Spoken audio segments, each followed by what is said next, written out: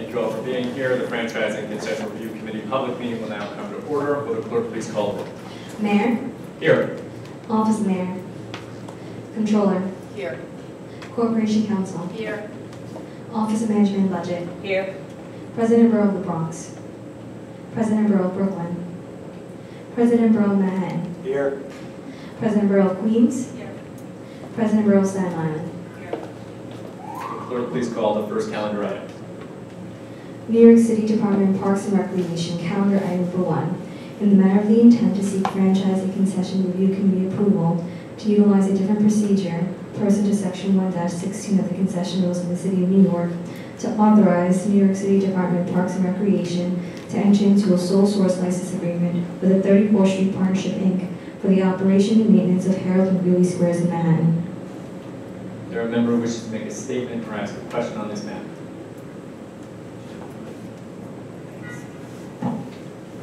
So I had a couple concerns about the, which I think I raised at the hearing, the $100,000 in excess revenue, and I appreciate the time that the Parks Department and the Law Department spent on the phone with me today, but I just wanted to state them for the record.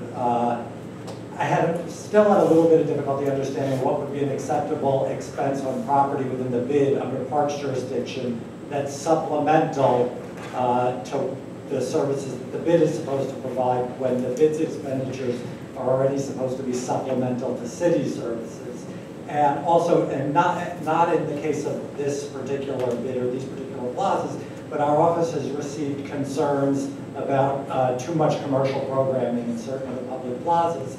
And we're worried that perhaps that could create an incentive for more commercial programming so that there's more money generated, so that there is an excess.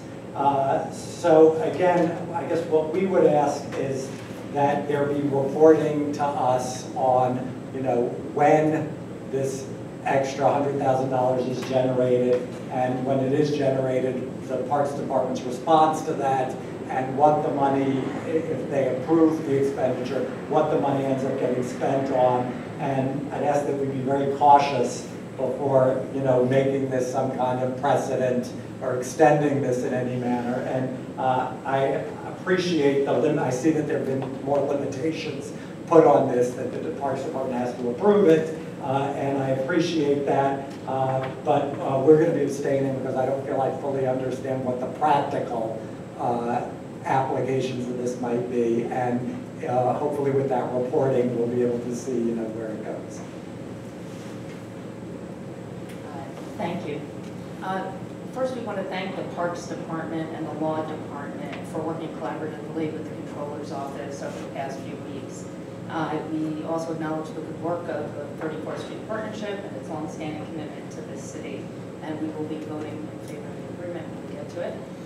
As the fiscal officer for the city, the Controller's Office would like to also continue to work with Parks in the city to develop a policy regarding when concession agreements should permit excess revenues to be used in the local community and when such agreements should require that excess revenues are remitted to the general fund. Thank you.